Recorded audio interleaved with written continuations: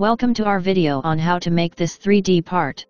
In this tutorial, we'll take you through the process of visually dissecting the isometric view and recreating it step by step.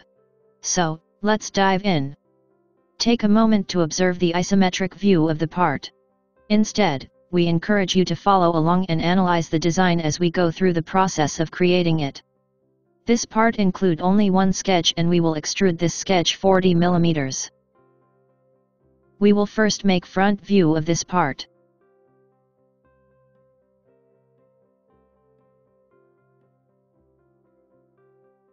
Open up FreeCAD and select Part Design Workbench. Click here to add a new document. Click on this button to create a new body. Click here to create a new sketch. Select XZ plane. Turn on grid. Turn on auto snap.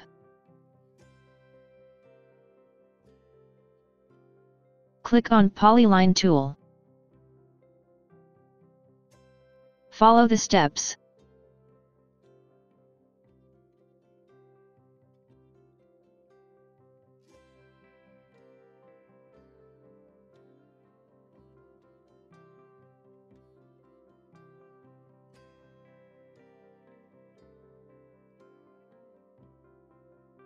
Close this sketch by clicking on Start Point. We have now closed sketch. You can see here degrees of freedom for this sketch. To make this sketch fully constrained, we need to provide dimensions of lines. We have successfully applied horizontal and vertical line constraints by keeping auto constraints on. You can see all line elements here.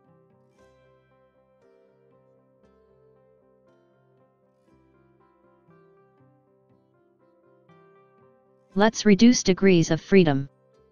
Click on Distance Constraint tool. Verify line dimension with provided reference drawing.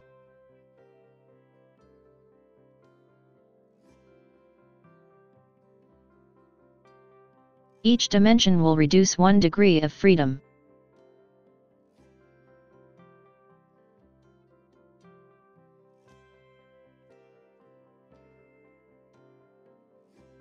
By applying length, line will be converted into green color, which is a sign of fully constrained line.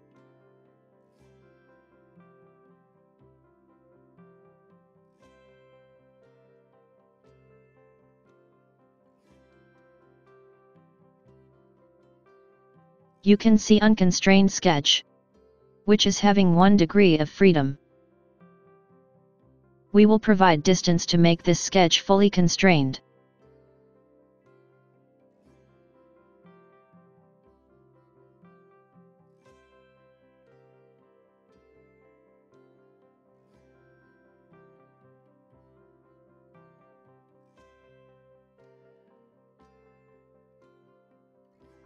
You can see here fully constrained sketch.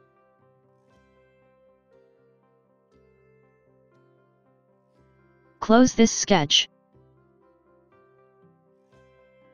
Now we will extrude this sketch by Pad tool.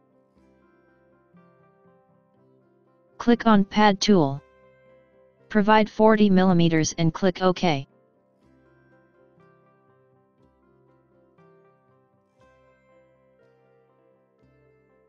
Let's change body color by these steps.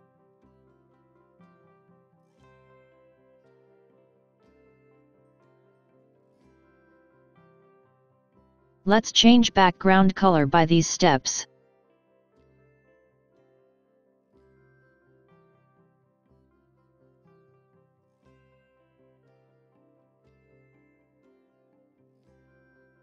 Let's export this part in STL format.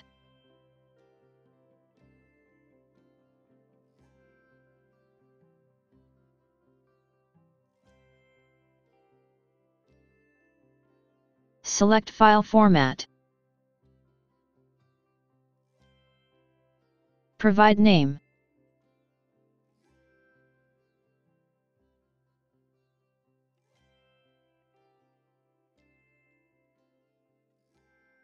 You can see your exported file at desired location.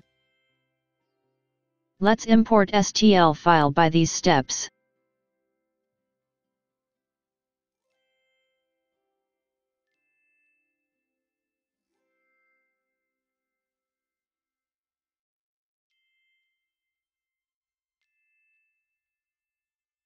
And there you have it.